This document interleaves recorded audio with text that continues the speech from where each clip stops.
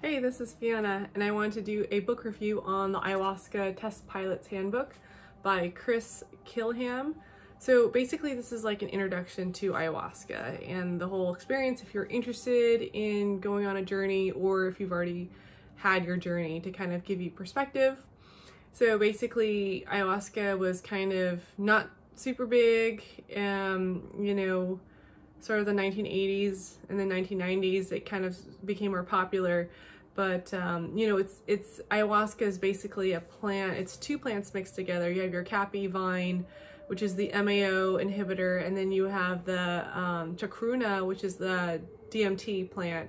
So when combined together, it's basically, if you take DMT, your body actually produces DMT on its own, but you absorb it, otherwise you'd be tripping all day long.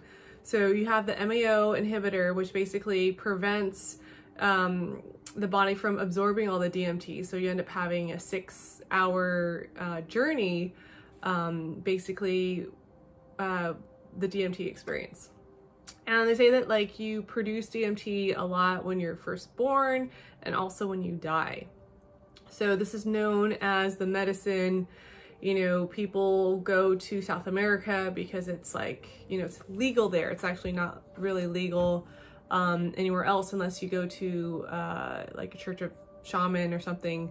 I think there's like 2 churches that allow ayahuasca. I think they're in Oregon. So yeah, basically Chris gives you kind of like a roadmap of what to expect. So, you always want to have an intention, but not an expectation for when you go on your journey. You ask the ayahuasca for what you want. What do you want healing on? What do you want answers on?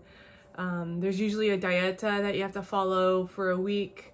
If you're on any sort of medications, antidepressants, or sleeping pills, I think they make you get off of those like maybe 2 to 4 weeks before you journey. But the whole dieta is basically a protocol of like things that you're supposed to eat, activities that you're supposed to do, things that you're supposed to avoid. So you're supposed to avoid like violent films and sexual activity. You're supposed to get exercise and lots of sleep and rest and kind of minimize your interaction with people before you go. And also, you're supposed to avoid all red meat. You're supposed to avoid sugar, salt, oil, anything processed, anything, gluten heavy, pastry stuff, you want to avoid all that stuff. You're supposed to stick to mostly like raw vegan diet for the most part, and drink lots of water. And these are just what the plant medicine has told, like this is how you should prepare. You want to get all the gunk out of your body, prepare for this journey, because you will be most likely purging throughout the journey, and you want your system as clean as possible. So Chris kind of talks about like the different plants that are, the Amazon has so many plants, like healing plants. It's kind of amazing how ayahuasca was discovered, because it's basically the plant told the shaman, mix these 2 plants together out of the millions of plants that are in the Amazon. It's like these 2 plants, when put together, create this incredible experience. And, they say that ayahuasca is kind of like I don't know how to describe it, like the most intense of the psychedelic drugs. It's like it's like DMT, but it's like for 6 hours long. When I did mushrooms, and then I did ayahuasca was way more intense than any of the mushroom journeys I was on. So they say that, ayahuasca journey is like worth 10 years of therapy. It's like people come to do these journeys because there's usually some big crisis in their life. Someone's passed, they're broken up with their lover, there's a big life change or something like that. And so they say that this is the medicine. There's no prescription, there's no drug, no doctor. It's like the ayahuasca will get in there and do the healing. It'll open you up to new realms. It'll crack you open. Your heart will be open. You'll feel basically all the things in your body. It basically gets you in your body. Whereas a lot of stuff like cannabis will take you out of your body. Ayahuasca gets you like right in your body. So you can't run away from stuff. it's basically like shining a magnifying glass on your life. So yeah, and he's talked about, he talks about kind of like how it works. You mix the plants together, you have to boil them, and you can add other herbs to the mixture, but there's some dangerous plants that he talked about. And he says, there's DMT plays a valuable role in ayahuasca. It is not the source of visions, but rather an agent that cracks open the mind, allowing interdimensional consciousness to occur more freely, with ensuing visions of all types. I like to think of DMT as a key that opens locks in the mind, throwing open what Aldous Huxley referred to as the doors of perception. So, like DMT usually only lasts for 20 minutes or so, just because your liver absorbs it or breaks it down. And so it's like you have the MAO inhibitor, the cappy vine, which blocks that from being absorbed so quickly. There's also, he talks about the whole maloka, that's like the ceremonial space. It's like circular. You have the shaman, and he goes really in depth about like, finding the right people to work with. You don't want to just go to some random group that's doing ayahuasca journeys. There's a lot of people kind of taking advantage of people that are wanting to journey, learn more about themselves. So you got to really be careful about that. He talks about the ayahuasca preparation, the flavor of the ayahuasca, and I remember it being pretty hard to swallow. Like, just drinking it made me want to throw up. It was just very earthy. It's like, some people said it's like putting a frog in a blender and then drinking that. That's what it tastes like. And you have the mapacho tobacco smoke, which is like Amazon tobacco, and they usually blow that smoke on the ayahuasca as well as the people to kind of clear the space, to kind of make it a safe sanctuary for people to journey. Because when you're on ayahuasca, you're wide open, you're cracked wide open. So there's no, when I was a little bit confused was because everyone's stuff is all out in the open, and like you could like mix astral bodies and potentially take on other people's energetic stuff if you're not like, don't have like a protection while you kind of do all this, because you're just wide open. He talks about what else does he talk about? Yeah, the purging process. So not everyone throws up, but your body, you're likely to have be purging quite a bit, throwing up and having diarrhea.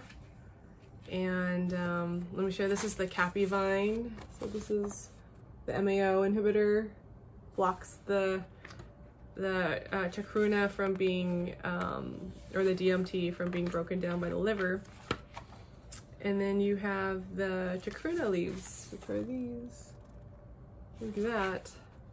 So it's a mixture of two plants. They have to boil them together like that for hours. And then once it's cooked and concentrated, and you don't really know the exact, I think like the dosage, it's kind of very intuitive. Like I remember when the shamans, for my experience, it was just like pouring a little of this and a little of this liquid together, and it was kind of very much eyeball. So it was like, you don't know how much you're gonna get. This is the maloka. This is where you have the journey. Circular kind of hut. And then he goes into the shaman, and becoming a shaman is like a very rigorous, thing. It's like, takes years to do it.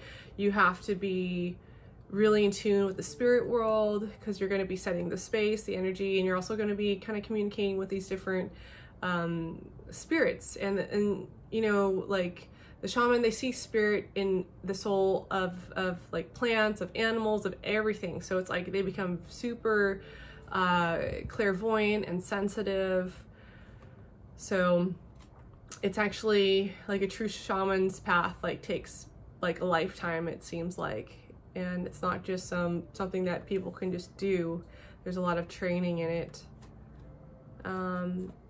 So yeah, you know, he talks about like finding the right group to work with, and you know, don't mix it with other stuff. You don't want to mix it with pharmaceutical drugs, antidepressants, anti-anxiety stuff, MAO inhibitors, amphetamines,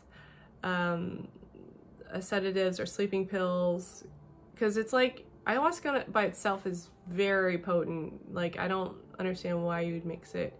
And they're saying that there have been deaths, you know, when people don't follow the dieta and they're taking other medications, and the medications don't mix well with the ayahuasca. So yeah, it's definitely something that it's not for everyone, but for those that are interested or called to doing ayahuasca, can be a very powerful thing. So overall, you know, he also talks about like the integration. So after your experience, you know, integrating what you've kind of experienced during your journey is really important. So, you know, not just going and telling everyone about your journey, but allowing yourself to have that for yourself. You know, journaling, spending time by yourself in nature, reflecting, staying away from social media and all that stuff is going to be important, just because it cracks you open and it reveals things to yourself that, you know, might be big things that you want to change about your life. And that stuff needs time to be integrated. So being nice to yourself and, you know, taking like a bubble bath or getting exercise. But it's very important that you like 3 days afterwards, like just minimize, don't work for 3 days after, and try to minimize interacting with people, just so that you can have your experience for yourself. You don't get too caught up in other people's worlds. So this was a great movie, or not movie, what am I talking about? This is a great book. So I highly recommend it. It's a good beginner's kind of entryway into the ayahuasca experience. There's definitely a lot of other books out there that kind of go more in depth, but this is a really good starter's book. So I highly recommend it if you're interested in ayahuasca, or you've journeyed and want to know more about your experience. So there it is.